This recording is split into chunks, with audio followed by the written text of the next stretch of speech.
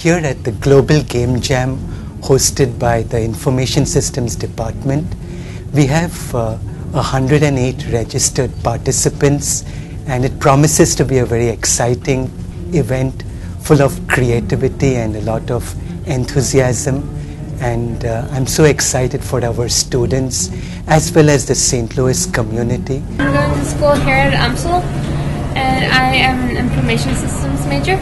I'm Alex Crossan, my age is 7, and I'm here at the Global Game Jam. My name's Ilanka Dunnan. I'm a co-director of the Global Game Jam, and I'm one of the organizers of the St. Louis Game Jam here in Missouri at UMSL campus. We have scores of people right now who all gathered to be part of this massive global event. And then try and interpose yourself in front of the heads of other snakes to get them to bite you and make you smaller.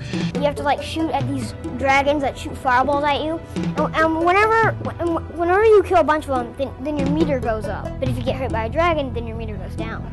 Now you want to make your meter go all the way up, and then you want to hit yourself onto something. The goal is to create games in 48 hours. So everyone gathered on Friday, and we told everyone a theme. It's the same theme that was announced to people around the world. There are over 10,000 people also creating games within 48 hours.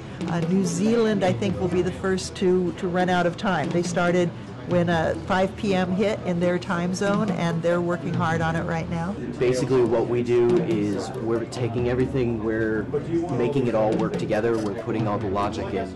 It is completely different experience outside the classroom. So classroom and then this kind of real world experience within a timeline, it's a completely different experience. We needed an eating sound for the snake eating another snake. So what I did is actually, it was too long, so I just cut one half off, and then now it was just like a chomp. You need to eat that snake, and then at the end of the game, it's only you. After the 3rd level, there's the boss, the flying dragon, and he's huge. And he shoots these green little acid balls at you. Honestly, this is an internship in action. Every company that came here today that was represented at a higher level, companies that are making money, said, hey, here's our card, come intern with us. And they want to see more of that. The game's a tower defense type game, only instead of most tower defense games where the goal is to just kill all of the enemies, the goal here is to actually try to keep some of them alive. And that your towers, as opposed to just being always your towers, eventually your towers degrade into becoming more enemies that you need to fight off. But if you ever run out of all of your towers or all of the enemies, you've broken the cycle and your game ends. So the goal is to play a juggling act of having enough towers that you're surviving but not killing all of the creeps. So it's an interesting take on standard tower defense games. This event surpassed my expectations. We had more participants than we expected, over 100.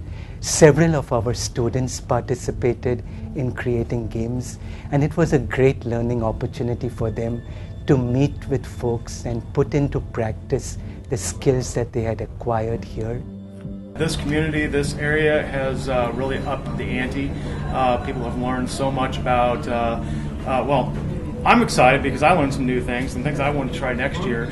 The students that I've met here, the professionals I met here, everybody's been working together. UMSL's been great. This has been a great experience. Games meet new people, brainstorming, doing the actual game work on it. It's revitalizing my spirit to come back and hang out and interact. So thank you very much.